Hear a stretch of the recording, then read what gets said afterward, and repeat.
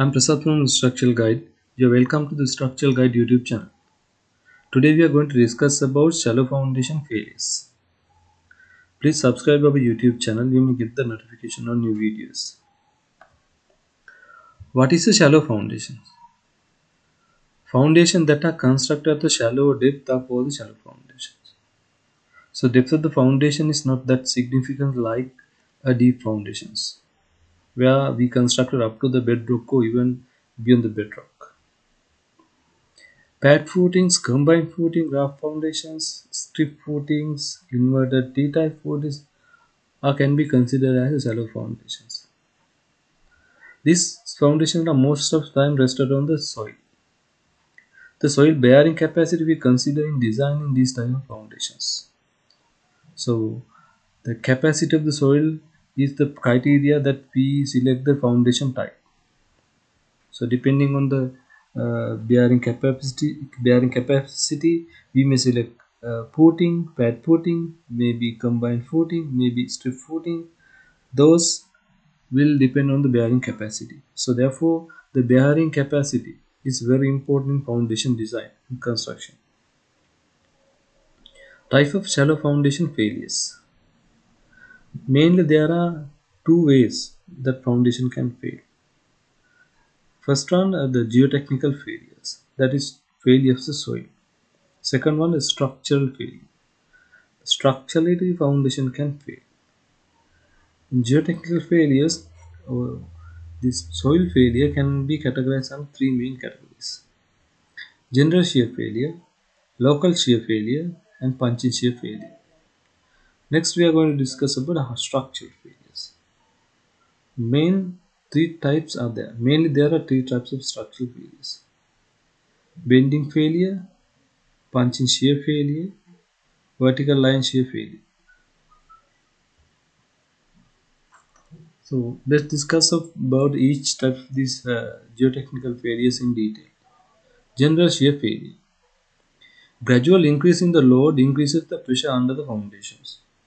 So when you increase the pressure onto the foundation, or when you increase the load on the foundation, the pressure will be increased. When the pressure reaches its ultimate limit state value, soil will not be able to bear this increased soil pressure. This then the soil will fail.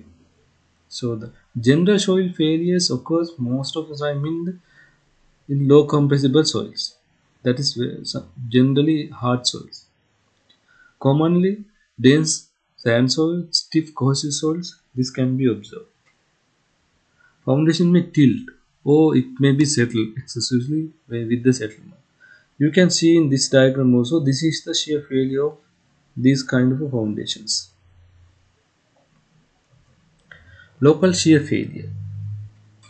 This occur medium dense soil. Not previously we discussed about the dense soil, basically a hard soil.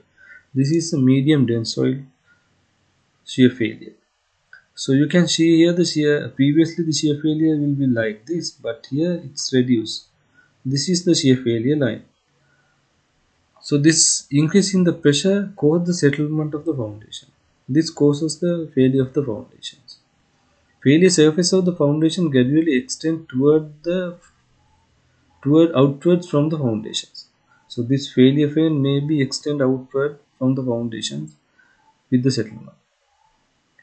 Surface may not be extended ground surface as the soil is compressible, or due to the deeper depth of the foundation. If it is a shallower depth, this failure plane will reach there. If it is deeper depth, it will remain somewhere there. But when it is a shallower foundation, or when it is shallow depth, very close to the ground, this failure plane may extend to the ground surface level also. Punch and shear failure. This type of failures occurs when foundation rests on a loose soil, where the settlement of foundation is very high. Shear surfaces are not developed due to the compressible nature of the soil. As you can see in this figure, the shear failure plane are not developed. This is the shear failure lines that occur with the high compressibility of soil.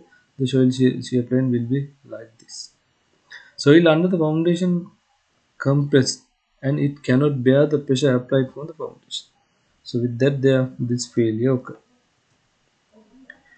Now we discuss about the geotechnical failures. Now we are going to discuss about the structural failures. Bending failure of the foundations. It's a very critical thing in the foundation construction in structural aspect. Bending failure of the footing is a structural failure. It would occur due to following reasons. Inadequate reinforcement. That is kind of a design failure. If you haven't provided adequate reinforcement to the footing based on the load and thickness, there may be a failure. Inadequate section thickness. Again, it related to the load and the section capacity and the reinforcement area we provide. So this is a combination. Now the section thickness and the reinforcement requirement is combination of the capacity of the footings in bending. So corrosion of the reinforcement, inadequate cover maybe, aggressive environmental conditions. So the aggressive chemical like sulfate, chloride attacks could lead to the corrosion of the reinforcement. If reinforcement corroded, there may be failure in the foundation. Increase in the design loads. Now we design for the structure for certain load, but if accidentally or due to any other reasons, we may sometimes increase the load.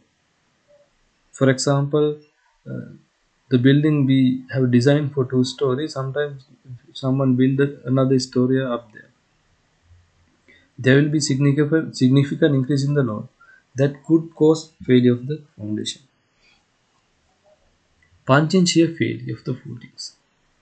This is also kind of a structural failure. This is a shear failure mode of the foundation in structurally. The punch and shear, along the punch and shear perimeter, the footing will be fail. So we have to check the punch and shear capacity of the footing based on the applied load and the area of the foundation and the pressure applied by the soil on the foundation. So considering those, we have to check the punch and shear. So the punch and shear perimeter is defined based on the critical perimeter. So different standard have different punch and shear perimeter for their considerations during designs. As you can see here, ACI have a different value than the BS. BS have a different value than the Euro code. That depending on the standard you use, you have to consider that. Vertical line shear failure. That is failure of the footing along its edge, support edge. Say this is the footing. So failure along this line, along the surface of the edge. So the capacity, the maximum shear stress the footing can bear has to be checked. There are method how to check the maximum shear capacity at this stress, shear stress at this location. So if you know the axial load and if you know the depth, so we can find the stress there. That stress should not exceed maximum allowable shear stress by the concrete. So concrete have a certain shear capacity without the reinforcement. So those maximum allowable shear capacity should meet that. If exceed, there may be vertical line shear failures in the foundations. With that, we end today's discussion. Today we are discuss about foundation failure. What are the type of foundation failures were discussed today? So how we proceed with the failures and uh, how should we know about these failures were discussed, and let's meet again from another video. Thank you very much.